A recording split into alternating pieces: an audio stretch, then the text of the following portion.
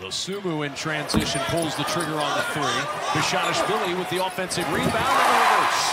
That might be some of Illinois' best offense tonight, Kevin. Hey, Trent Frazier's kind of all of a sudden become one of the old heads on this Illinois team. Yeah, just being more consistent, just approaching the game each and every time the same way.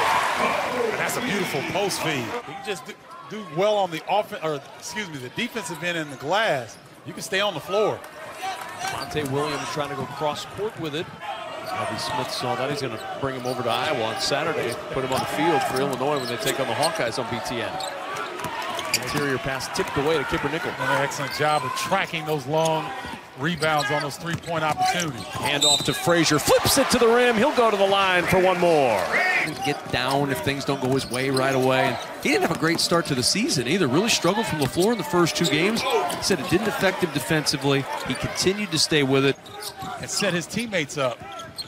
I tell you, this Illini team could be tough. Coburn with the handoff to Dosumu. Nice little 2-man game there between Ayo Dosumu and Kofi Coburn. You're right about it. You just say, you know what? I shoot that. Now he intercepts and running to the other end. Dosumu to the rim. Got the layup to fall. And Ayo Dosumu heating up. He's got 6 now. You're right about it.